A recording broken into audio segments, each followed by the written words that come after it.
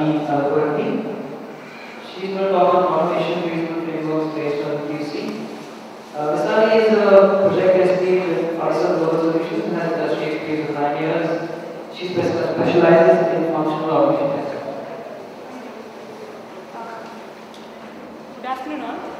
I take last 5 minutes of this today to explain you or to walk you through how you can make your automation process effective by doing some few changes to the framework that you are using.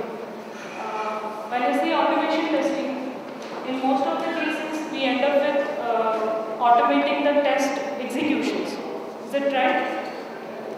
But the other aspects around this, like the script versioning, like release-wise maintenance of the scripts, or the automation initiations, or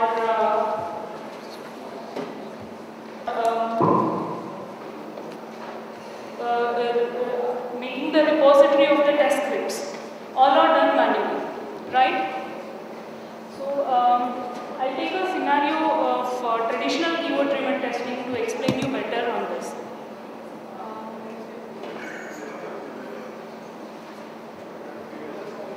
So these are the steps in any traditional keyword-driven framework for the test executions. The first step is to create test cases using keywords, and the second step is to organize the test cases into test suites, and the third and important step is to execute the framework. So when I say execute the framework, the driver scripts of the framework in turn calls the keywords. So and the last step is to verify the results that are come up through the execution. Right? So in this, let us see the test case creation, execution, and result storing are all done to a local PC or a framework folder which is located on a local drive of PC. So let's see some of the challenges of this approach.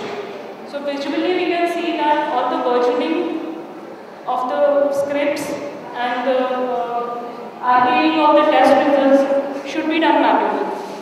So someone should be there to do all this process, and script execution from multiple locations is not possible because the framework folder is located on a PC, single PC, and there is a dependency on that PC or a particular user to execute those cases, and that is not possible if someone sitting out of the other place or not able to execute those cases without your permission. In most of the cases, keyword-driven framework uses Excel sheets to create the test cases, test data, and all. So due to extensive use of Excel, there is a threat of corruption of Excels due to human errors or due to large data that we are giving into the Excels. So these are all the challenges. So let us see how this quality-based framework approach addresses these challenges. So you can see the approaches are similar, like you saw in the traditional driven approach. But here there is a difference in each stage how it is carried out. So in the first step, we are creating test cases and saving them to data tables of quality center, which minimizes the extensive use of Excel sheets. And the second stage is to organize the test cases into test suites, and using of scheduling features of quality center to execute those test cases. And the third step is the execution. So at the time of execution, you can actually invoke the QTP machine or the functional testing machine and can proceed with the execution. And the final step is to upload the test cases automatically into the test quality center, because the executions are done through quality center and results are also uploaded to quality center directly. So in this case also, see test case creation execution, and result storing are done to quality center automatically.